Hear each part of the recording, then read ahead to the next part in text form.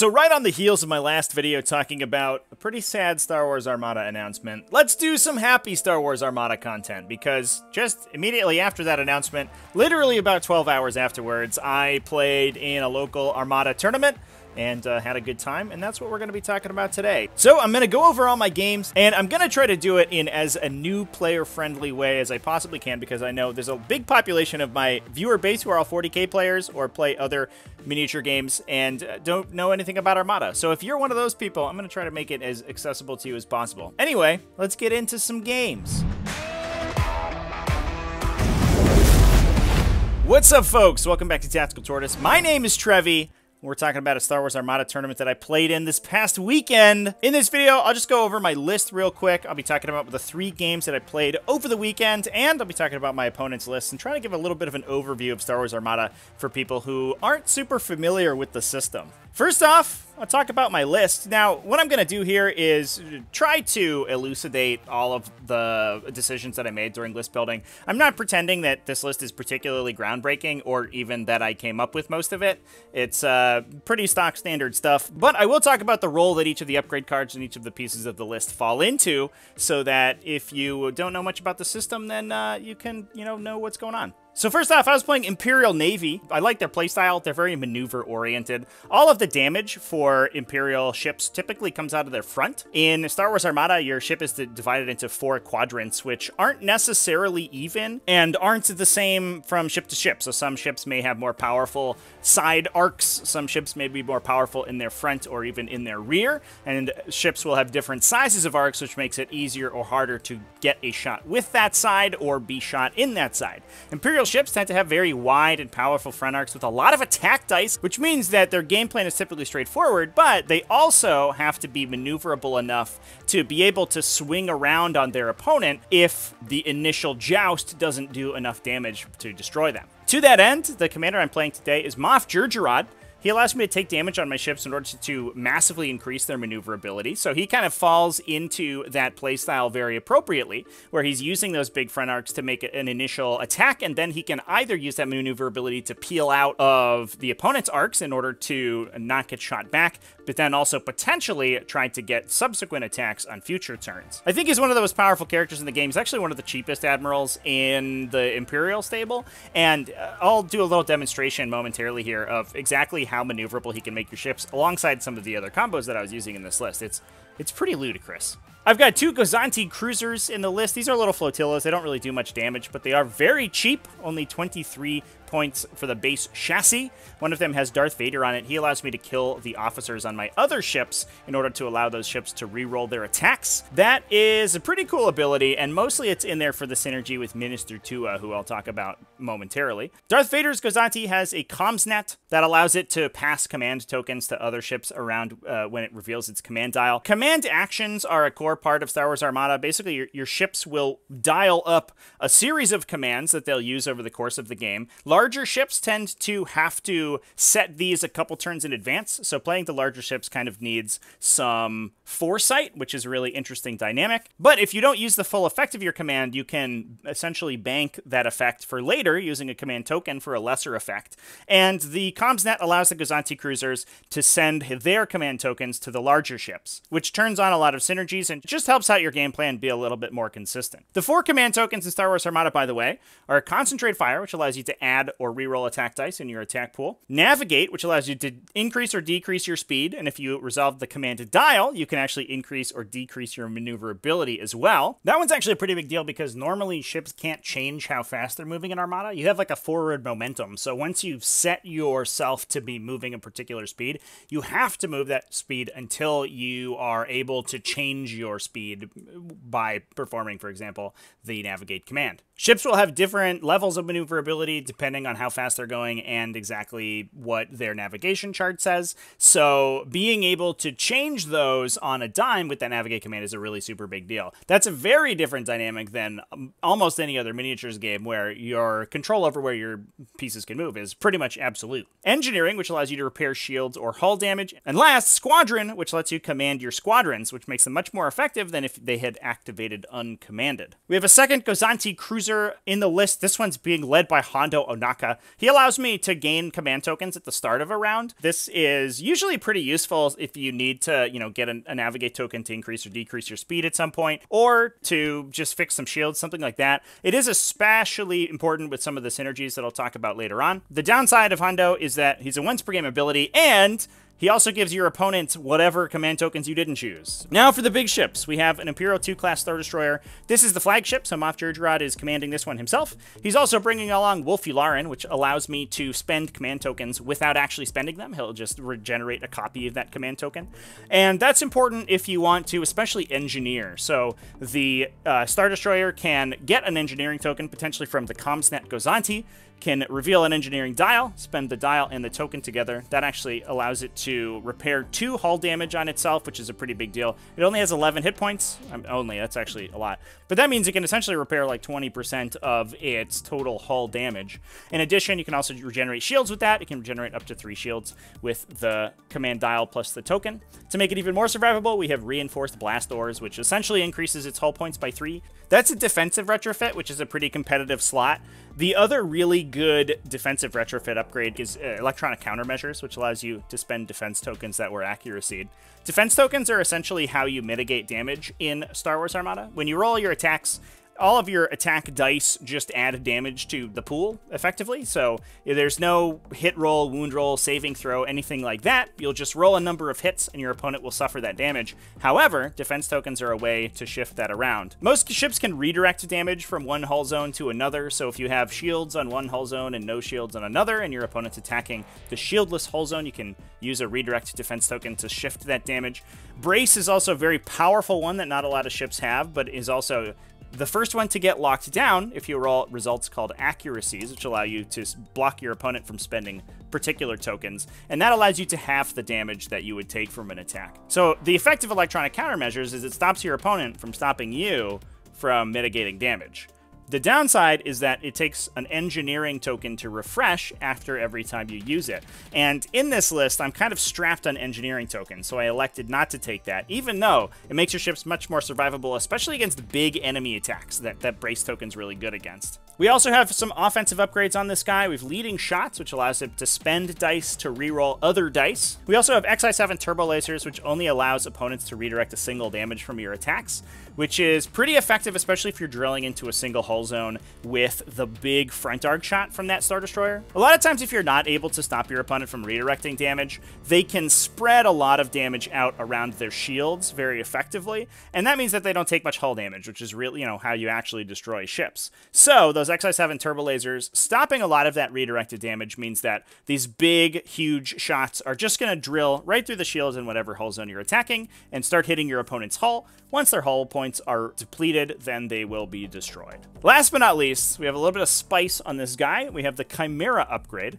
which allows it to take a fleet command upgrade. In this case, I've taken All Fighters Follow Me, which increases the speed of my fighters. As we talk about the rest of the list, you'll notice that there's basically no fighters, but that's just there to trick you, because the other effect of the Chimera upgrade is it allows me at the start of a round to flip out that Fleet Command upgrade card for a different one. These Fleet Command upgrade cards exchange a token of a particular type for a universal effect that will benefit my entire fleet. The most important ones are Intensify Firepower, which takes a Concentrate Fire token, but allows me to change one of my attack dice on every attack that round into a hit. Shields to Maximum is another good one. It just regenerates a shield at the start of each of my ship's activation. So it combined with all of the other engineering effects that I have, using the token with Wolf Yularen, as well as the engineering dial, that allows me to potentially regenerate 4 shields on the Imperial Star Destroyer, which is very nice. And the coolest one is Take Evasive Action, which increases my maneuverability even more. Alongside Moff Jerjerrod's effects, that can actually get sort of an unnecessary amount of maneuverability out of these Imperial ships, but it is super fun to pull off when you can do some crazy U-turns with these guys. Lastly, we have an Onager Star Destroyer. This is just a big artillery piece that has an interesting special ability of being able to fire past the long range that any other ship can fire. There are some downsides. It has a very narrow arc in which it can do that. Basically, it just got one big gun, that it's going to be firing at a potential 24 inches, whereas most of the time the maximum range of other ships is up to 12. The orbital bombardment particle cannons is the upgrade that allows it to fire that maximum distance. It also has a secondary effect that like does an explosion around whatever ship it's shooting at. That doesn't really come into play.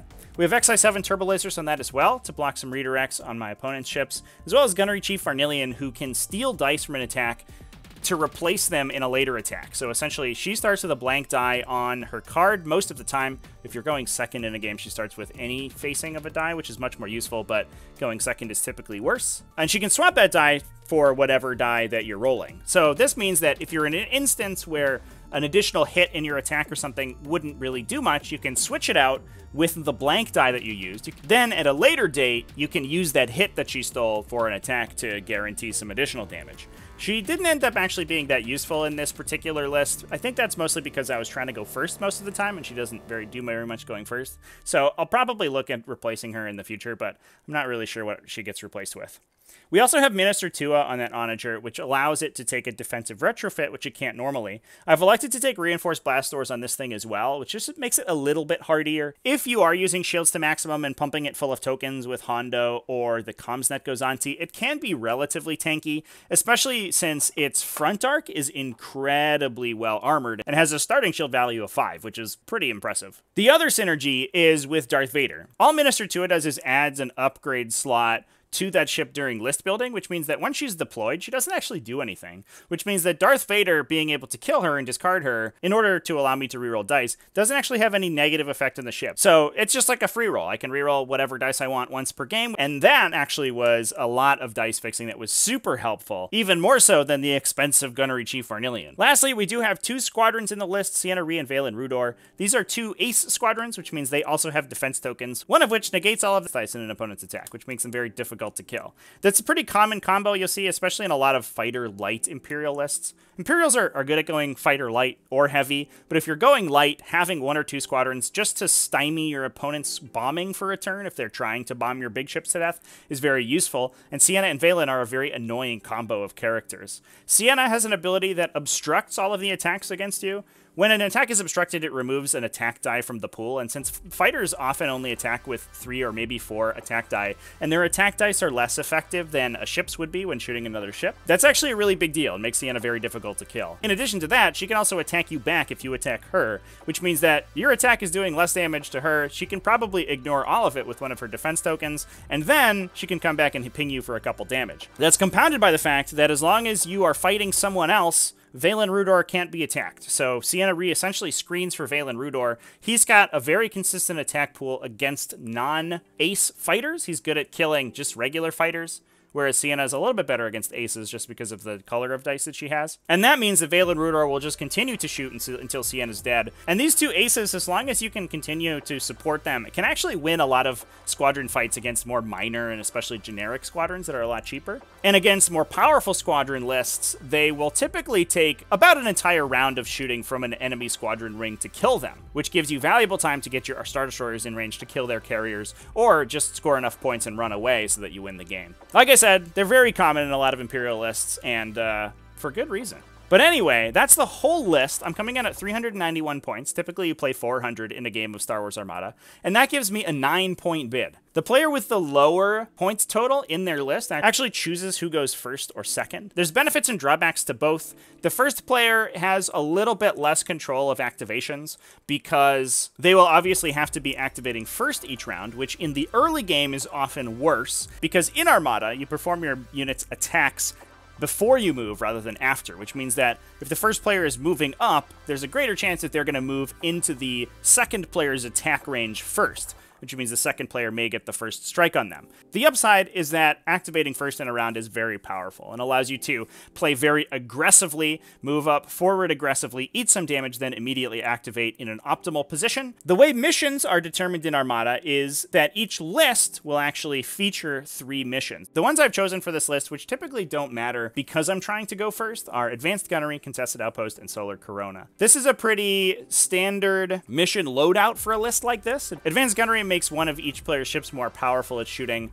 in exchange for giving up additional victory points when that ship's destroyed. Contested Outpost puts a space station on the table that you score points for controlling at the end of the round, and the second player gets to place near them, so they will typically start controlling it. And Solar Corona just forces the first player to deploy all their stuff first, so you can see where it goes during the alternating deployment step at the start of the game, and then also makes their ships less accurate. So while it doesn't give up points, it does make them significantly worse at attacking you. So the other benefit of second player is that you are forced to use one of the second player's objectives, and the objectives tend to benefit the second player pretty significantly, especially stuff like Contested Outpost, where there's a space station that you're just sitting next to controlling and farming points, requires the first player to move aggressively and fight you, which essentially allows you to fight the battle on your terms. The objective selection step of Star Wars Armada list building is really interesting because you can build lists very specifically to try to get points on certain types of missions, and then potentially bid low points in order to go second rather than first, which is a pretty interesting dynamic. In this list, we're basically just trying to put an Imperial Star Destroyer into my opponent's face and blow them up with a bunch of guns, so we're going to be trying to go first. So I've John's in TTS here to do a little bit of a demonstration on exactly how maneuverable these Imperial Star Destroyers can be with the combination of abilities that I've given them.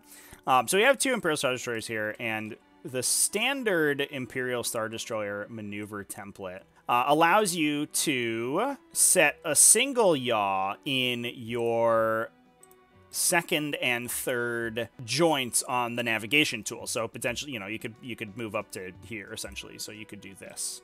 Gergerod allows you to take damage to set your first yaw value up to 2, which means that you can take a much harder angle. This is just innately a 90-degree angle right here. Take Evasive Action, the fleet command card, allows you to increase the yaw value of your final joint by 1 as well, which means you can potentially do this. In addition, if you've dialed a navigate command, you can also increase any of your yaw values by 1, which means that we could potentially set this one to 2 as well, which means that we can basically move completely around, turn almost entirely around, and that also allows you to potentially fire your big front arc attack at the same ship multiple times over the course of 1 to 2 rounds, which is absolutely phenomenal amounts of maneuverability that you can get out of these things.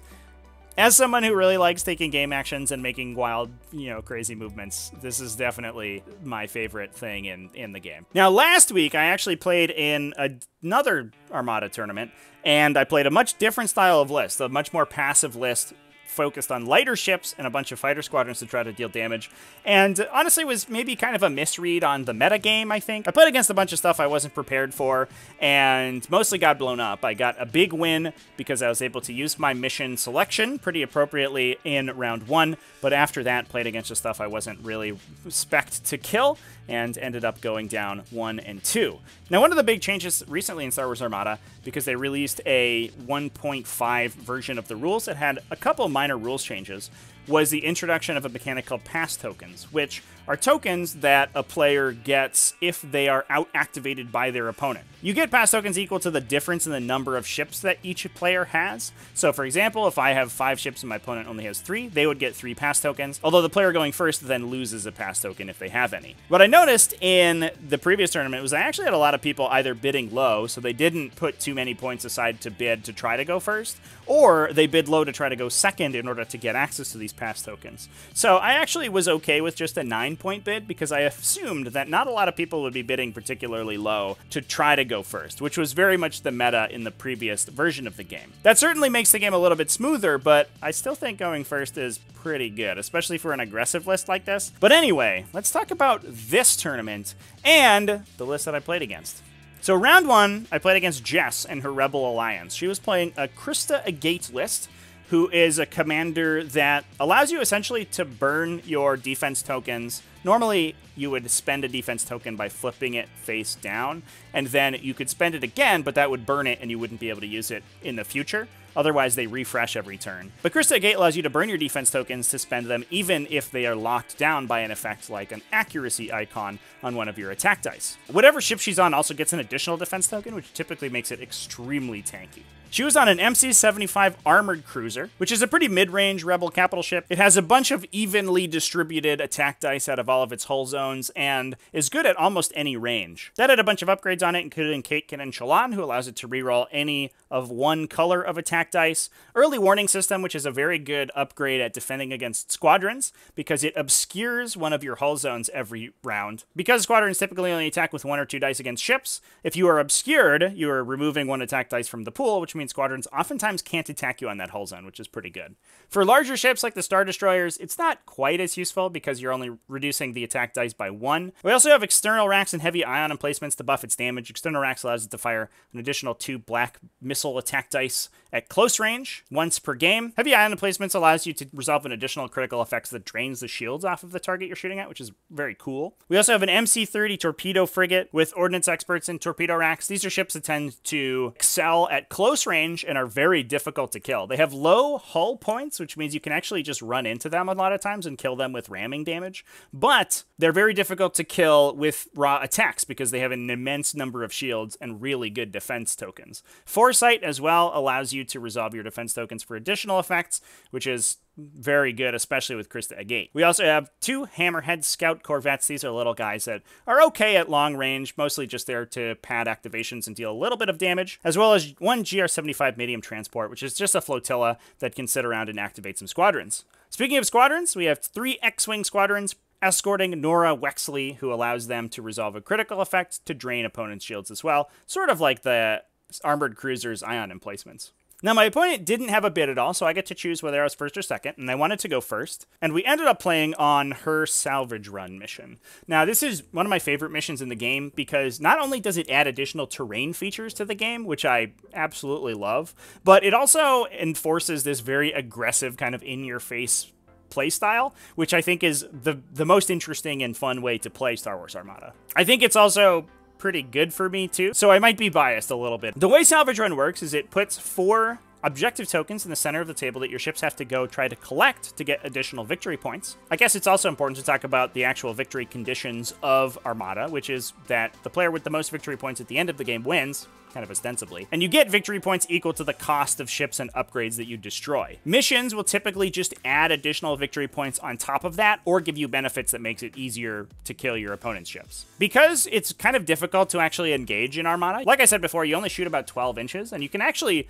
just stop your units and not move them. It does mean that cagey play can lead to some low-scoring games. And as we'll talk about later on in the video, that does mean that a raw win-loss tournament structure doesn't actually really work for this game, because it is absolutely possible for one player to literally just stall out their ships and try to win on just 1 or 2 points over their opponent. In this instance, anyway, Salvage Run adds us 4 objective tokens to the middle that we're trying to go get. And to that end, I moved up aggressively to try to take them out. Salvage Run also requires that all of the obstacle features get placed around the center of the table. The terrain in Armada is actually player-placed. The players take turns placing the obstacle tokens, and their position is often dictated by the mission. I was able to get the Star Destroyer up right in the middle of the table early. My opponent wasn't quite able to get her ships in close enough range to pick up all of the tokens at once. I think she could only grab 1 or 2, and I was threatening a pickup with the Star Destroyer. The Destroyer was approaching at kind of an oblique angle, and my initial plan was to knock out my opponent's 3 small ships to prevent her from picking up those tokens,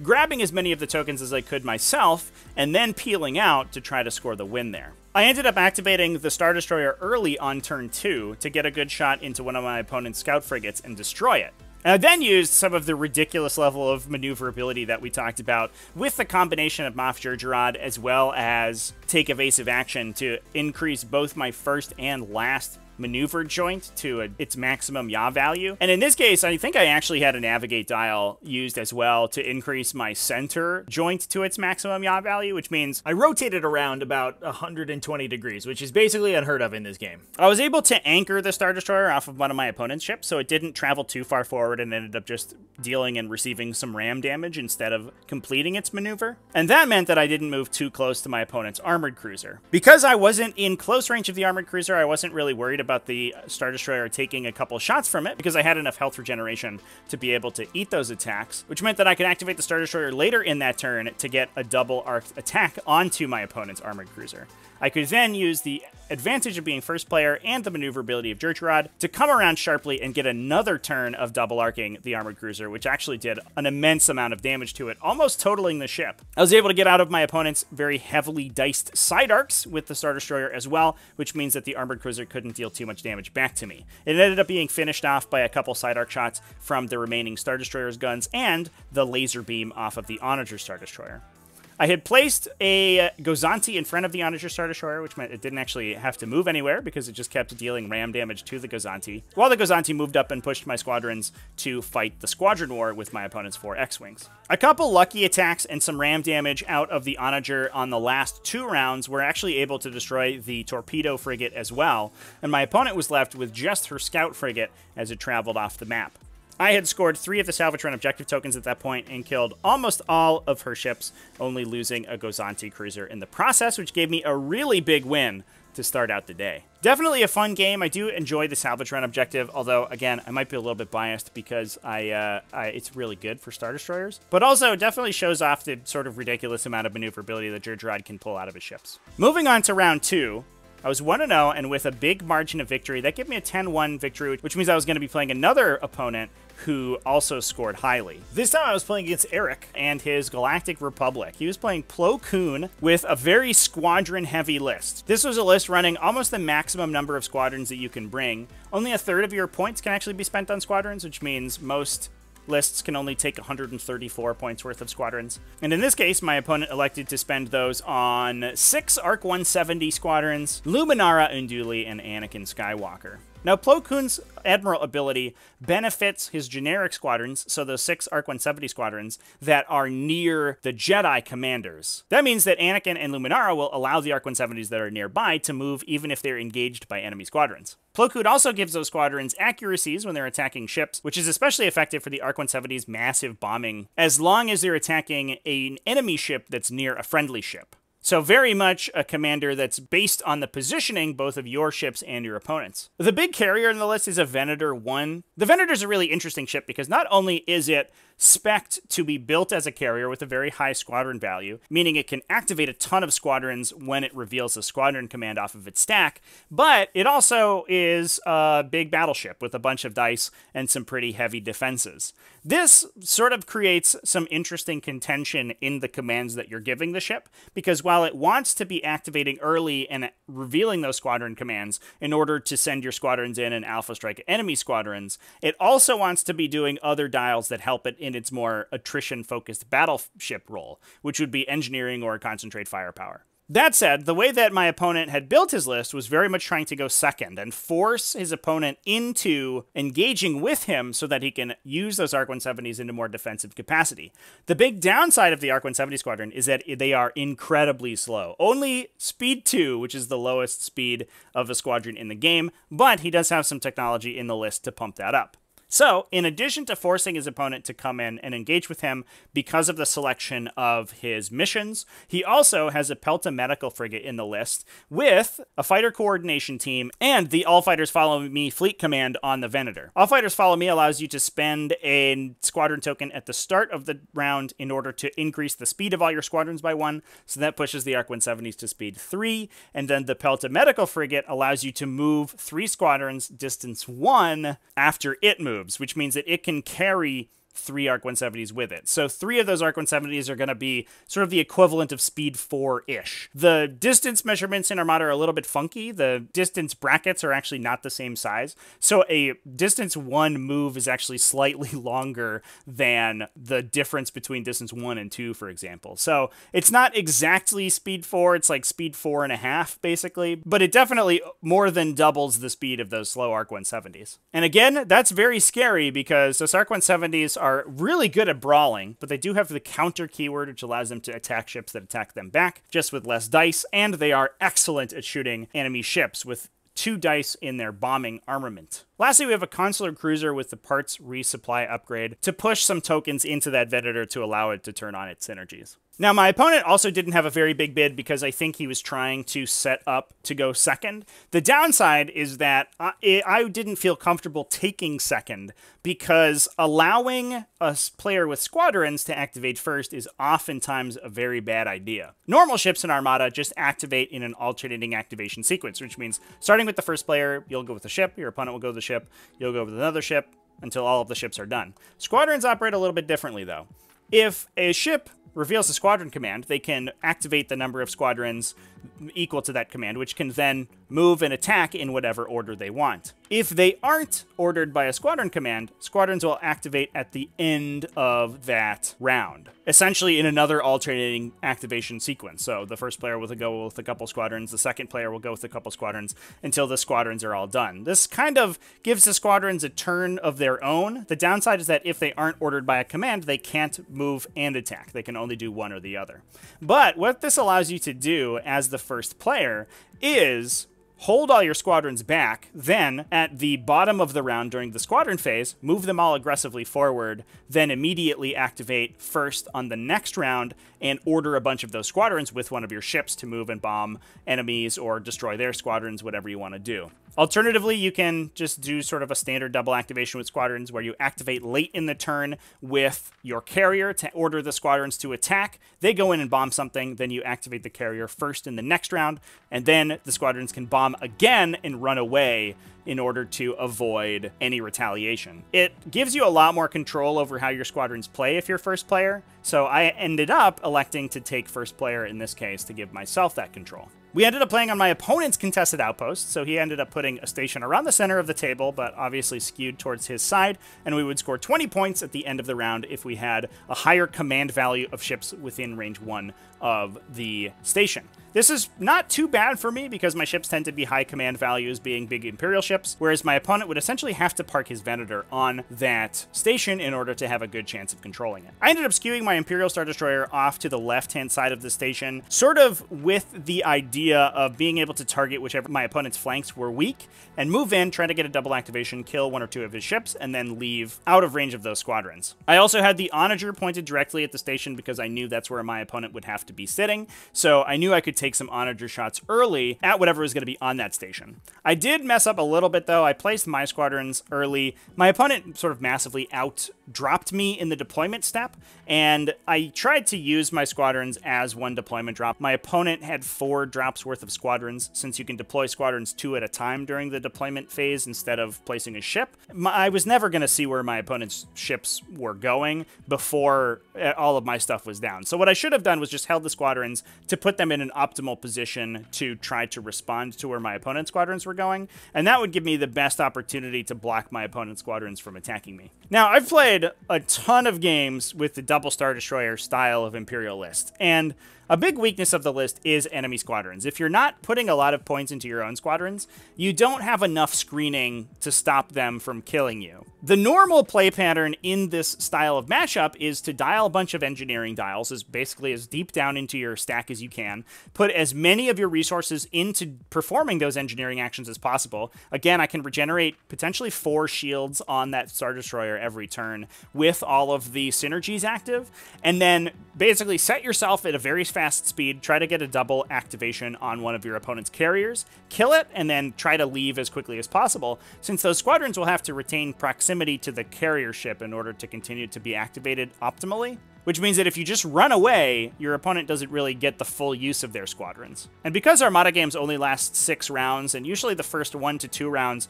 aren't composed of much engagement, it's very difficult if my opponent tries to attack one ship and then retargets into another ship to kill either one, because you can distribute enough damage over the entirety of your fleet that you don't end up actually giving up any VPs. So back in the olden times when I played Armada a lot more consistently, and before everyone went on an 18-month hiatus while they were locked in their houses for, some reason, that was definitely the game plan that I would have gone with. Instead, I did something else. I didn't dial engineering down the stack on the Star Destroyer, and I ended up coming in a little bit too slow. which meant that on turn 2, my opponent was able to get a round of bombing onto my Star Destroyer to strip a lot of its shields. Now, I also made a mistake because I'm not very familiar with the new Clone Wars era abilities, and I had totally missed that Plo Koon also allowed my opponent's squadrons to activate when they're engaged by enemy squadrons and move and attack ships. So I ended up overextending with my 2 squadrons to try to lock down as many of my opponent's bombers as possible to try to stop them from getting all of their squadrons attacking the Star Destroyer before the Star Destroyer was able to make it to safety. He then activated normally, so a bunch of mistakes around turn 2 allowed all of my opponent's bombers to attack my Star Destroyer, which started eating the hull damage pretty quickly. Now, in response, I had elected to put as much firepower as possible into my opponent's Venator. Now, Venators are relatively tanky spaceships. They have a lot of shields, they have a reasonable number of hull, and they have some good defensive tokens. Putting all of my attacks into the Venator, I'm not sure if it was 100% the right play. I ended up getting a shot out of the Onager into it at its long range, as well as a couple of shots out of the Star Destroyer. That did a bunch of shield damage, actually stripped all of its shields off after his special title Tranquility allowed him to move shields in response to attacks, and ended up starting to deal hull damage, which forced him to peel the Venator away from the Onager so that he didn't get into a protracted engagement and ended up being killed by the Onager. Because the Venator is his most expensive ship, if he loses the Venator, it would be very difficult to win the game, even if he kills a lot of my stuff. Now, this was very important because it meant that the Venator wasn't contributing its own firepower to the remainder of the fight. Instead, basically, it was just going to be pushing squadrons for the rest of the game. My Star Destroyer put as much resources as it could into keeping itself alive and tried to escape, although a couple of additional attacks from squadrons, as well as one lucky shot out of the back arc of the Venator, ended up killing it exactly. Because I had a navigate instead of an engineering dialed early when the squadrons first started attacking me, I could have repaired a couple of shield points earlier on in the game, which actually probably would have made the difference between victory and defeat for that poor Star Destroyer. The Onager had sped up and ended up actually taking the space station from my opponent for their last 4 rounds of the game, and destroyed both my opponent's Consular Cruiser and the Pelta, and being pumped full of engineering tokens from my Gozantes, was able to withstand the attacks from the fighters, especially once the Venator had left and the fighters were no longer being squadron activated by the carrier. Now, unfortunately, my Imperial Star Destroyer is wildly expensive, so it going down almost automatically means that I lose the game, although killing my opponent's 2 other ships and scoring a bunch of points by holding the space station meant that I was actually able to claw it back to a very close loss. This was almost essentially a draw with only a couple points difference between our 2 scores, which meant that in the margin of victory, it ended up being a 5-6 loss to me. My opponent ended up gambling a little bit with its Consular Cruiser on the last round and hoping that its defense tokens could keep it alive versus the Onager in the very late game, and ended up staying in the fight a little bit longer than he should have and lost that ship. That's what made the final score so close and ended up being a really big deal for the final result of the tournament. Now, like I mentioned before, Star Wars Armada tournaments don't use a win-loss system for determining placement. It goes off pure margin of victory, which meant that because I had a big win in my first game and then a very close loss, even though my opponent was currently 2-0, we were actually just about tied. That meant that with another big win in the 3rd round, even though I had gone down in this round, I still had a chance to win the tournament. And that moved me on to the final round of the event. This time, I was up against another Eric and his Super Star Destroyer. Now, I played against a Super Star Destroyer in my tournament the last week, and I actually ended up being killed by it. I had a lot of lighter ships, and the Super Star Destroyer was kitted out to deal a bunch of damage at long range, and I wasn't really able to contend with it. I had just a bunch of squadrons, and the downside of squadrons is that once your capital ships get taken out, the squadrons actually are considered destroyed as well. This list I was feeling much better, though, because I had a much tankier list that had a lot greater kind of spike damage output into a single target, and I thought that I had what it took to take out the Super Star Destroyer. Now, my opponent had a very interesting build of Super Star Destroyer, which is kind of non-standard. Typically, you see the Star Destroyer with a couple of Gozanti cruisers, maybe of a couple of squadrons to keep enemy bombers off for a turn or so, but kitted for maximum lethality out of the Star Destroyer itself. You can take things like the Ravager title, which allow its concentrate fire tokens to add additional dice. You can take XI7 turbo lasers like my ships had in order to punch through shields. A lot of offensive upgrades that makes that Star Destroyer super duper dangerous. My opponent had actually elected to, instead of taking the maximum number of upgrades on the Super Star Destroyer, take a bunch of squadrons, which would allow him a much more effective game into enemy bomber-heavy lists. That would, for example, make the matchup that I had played in my round 2 against the Venator and the Arc 170s a lot better, since the TIE Defenders that my opponent had could potentially keep the Arc 170s off of attacking the Star Destroyer for 1 or even 2 rounds, and potentially kill a bunch of them, you know, even maybe winning that squadron fight, because TIE Defenders are very effective squadrons. In my case, though, because I had Sienna and Valen, they could at least contend with the TIE Defenders and try to stop them from doing the maximum damage to my ships. I actually felt pretty confident, since especially it meant that the Super Star Destroyer was often going to be ordering squadrons to bomb me rather than regenerating shields or dealing additional damage. My opponent was also playing Moff Jerjerrod. One of the downsides of the Super Star Destroyer is it actually can't turn when it moves, unless it's being given navigate commands or has another effect like Moff Jerjerrod active on it, which means Moff Jerjerrod is a very popular commander to take with that Super Star Destroyer, especially since that him dealing damage to the ship with such a massive pool of shields and hull to take damage on, it means that his downside isn't really a downside at all. The Destroyer was also upgraded with quad battery turrets, which allows it to roll additional attack dice when it's attacking a ship that's going faster than it. Because it typically just stays at low speed, maybe speed 1, or it caps out at speed 2. This means that that upgrade will often trigger, especially since that you're typically going fast against the Super Star Destroyer to try to kind of rake its side and get out of its most effective arcs. My opponent also had SW7 ion cannons, which allowed him to, instead of spending accuracy results to stop me from using defense tokens, he can actually just add damage with them. A lot of times, only 1 or 2 accuracy results really matter, and because the Super Star Destroyer, especially alongside those quad battery turrets, is rolling potentially 10 or 11 attack dice, they might be a lot of accuracy icons you're not spending, which means those XW7s makes you a little bit more consistent with your damage output. Interestingly, he also had 3 officers on the Star Destroyer, one of them being Admiral Ozzel, which allows the ship to make a speed 1 maneuver at the start of the game, meaning that, like Minister Tua, he doesn't do anything once the game started.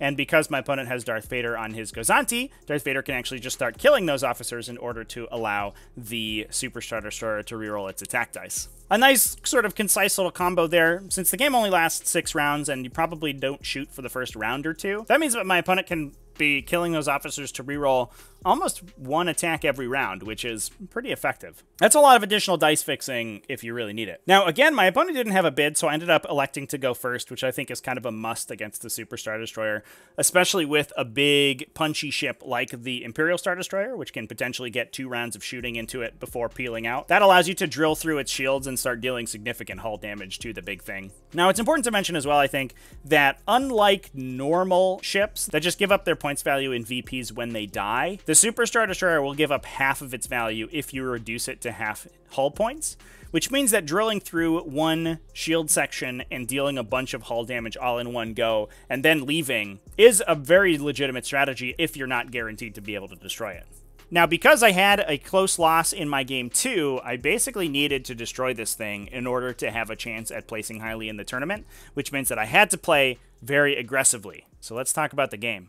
I ended up placing relatively aggressively with my Imperial Star Destroyer in the center of the table and my Onager off to one side. I assumed that with Jerjerrod's mobility, I could turn to put that Onager shot into the Super Star Destroyer every round, and potentially you do some wheeling and dealing with the Imperial Star Destroyer to try to get several turns of attacking it with my big front arc. That ended up working pretty well. I had my Star Destroyer sort of keyed up into my opponent's front arc. I ended up eating a big attack out of the Super Star Destroyer, which my opponent rolled lights out on. No rerolls required. I think it just rolled something like 7 or 8 damage with a bunch of accuracy icons, which was pretty brutal. Although without XI7 turbo lasers on the Super Star Destroyer, I was able to redirect a lot of it and ended up only taking 2 or 3 hull damage that my reinforced blast doors took care of. I then shot through all of the front shields of the Super Star Destroyer and used Jerjerrod's ability to get the Imperial Star Destroyer out of the Super Star Destroyer's front arc. I put a lot of my resources into engineering in order to repair the shield damage that had been dealt to the Imperial Star Destroyer, and then got a double activation to get another double arc attack into the Super Star Destroyer to take out a lot of its side shields and deal massive hull damage as well. My opponent hadn't been expecting me to be able to get out of the Super Star Destroyer's front arc and thought he could either pin the Imperial Star Destroyer in place to get killed by the front arc of the Super Star Destroyer, or force the Imperial Destroyer to run away and not really participate in the game. Instead, Jerjerrod's maneuverability allowed me to get it out of danger and allow it to continue to double arc the SSD. My opponent's Dirge Rod allowed the SSD to use its own mobility to then essentially pin my Onager Destroyer in place in its front arc.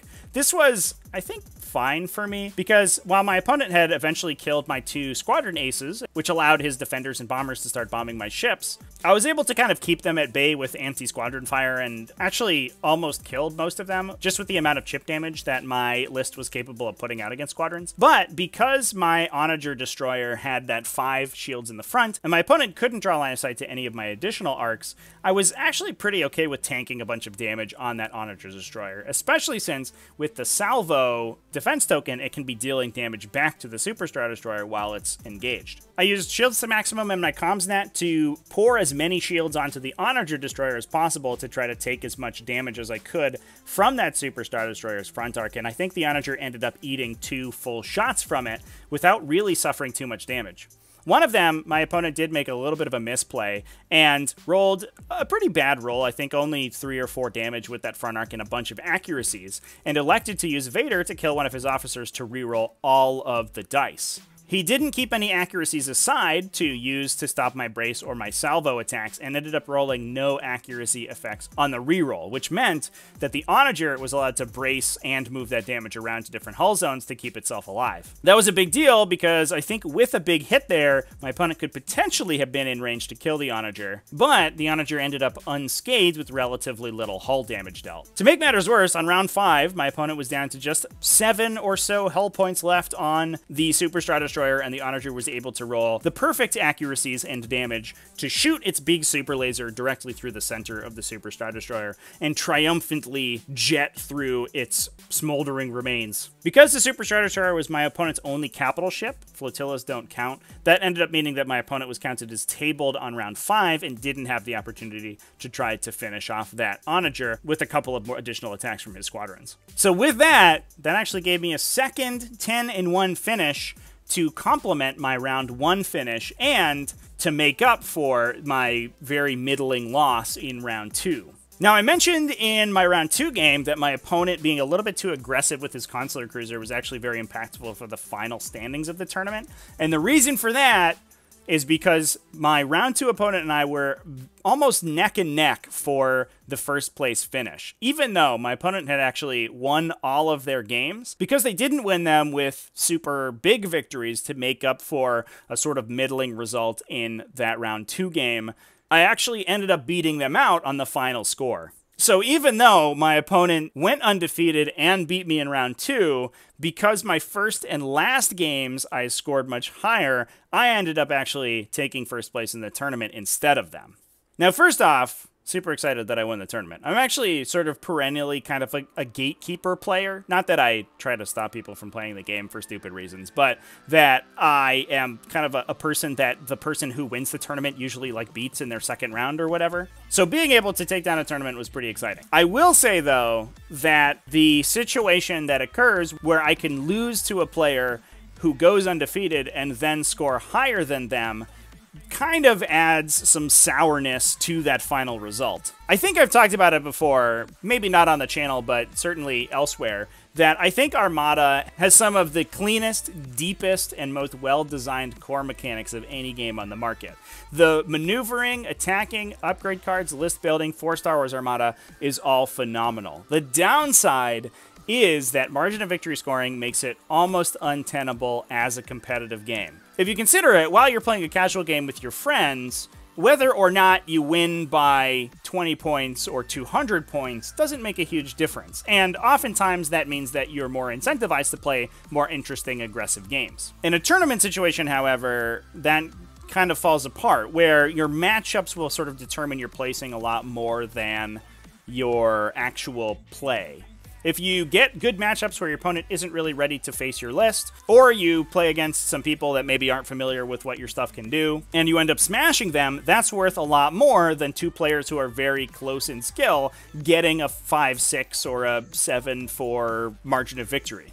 It's really unfortunate for the system because I think it could be a very good competitive game, and I don't actually think it's insurmountable. I actually wrote an entire document for a win-loss Swiss pair style scoring system for Armada that would be more effective in tournament play. It has missions and a special objective card. You can actually find a link to it over on the Tactical Tortoise Facebook page if you want to take a look through it. I will say it's not perfect and it doesn't support every style of fleet perfectly, but I do think it makes the game more interesting by forcing more maneuver-based aggressive play rather than trying to conserve points in order to preserve your score. It also means that you don't ever run into the situation where you can lose to someone who goes undefeated and then beat them in the final standings, which is kind of a feel-bads all around, to be honest. So anyway, moving forward, I know the local community here for Star Wars Armada, despite Atomic Mass Games' recent announcement, is going to continue playing and putting on events and supporting the game, at least in an organized standpoint, and I hope the online and international community for the game continues as well. I do think that it is one of the most well-designed games currently out there,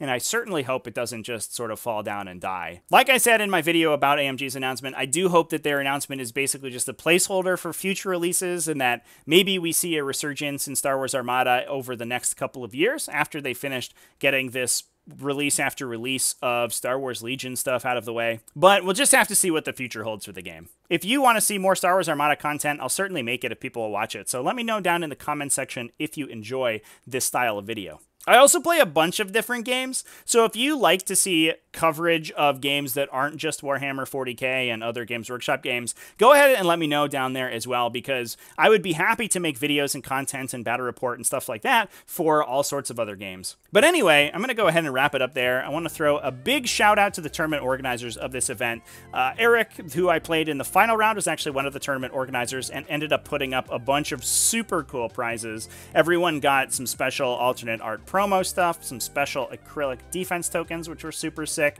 as well as some measuring tools, squadron proxy bases, all sorts of really cool, unique prizes that you can't really get anywhere else. Also, quick shout out to everyone who supports the channel, YouTube channel members, Patreon supporters, as well as Twitch subscribers. All those people are phenomenal, and I love them very much. Thanks so much for supporting. And everyone else, remember to keep it classy, folks, and have happy wargaming.